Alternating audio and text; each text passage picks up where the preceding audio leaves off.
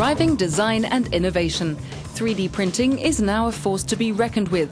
In the world of motor racing, Britain recently unveiled its new Strakka Dome at the 3D print show in London.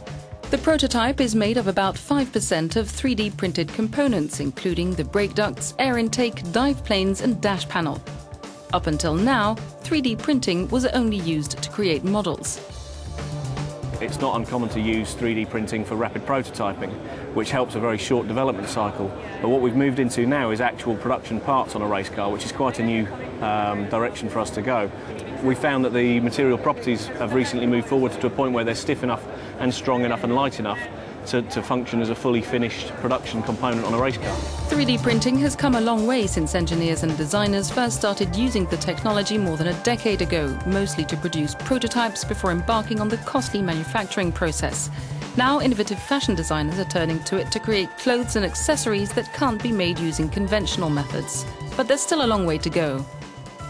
Manufacturing with 3D printing is still in a very large evolution. We're still waiting for 3D printed materials that have the right durability and the strength that a textile fiber allows. We have to understand that 3D printing is a additive layered technology, and in order to create fiber strength, you actually need to have a continuous fiber going through the material.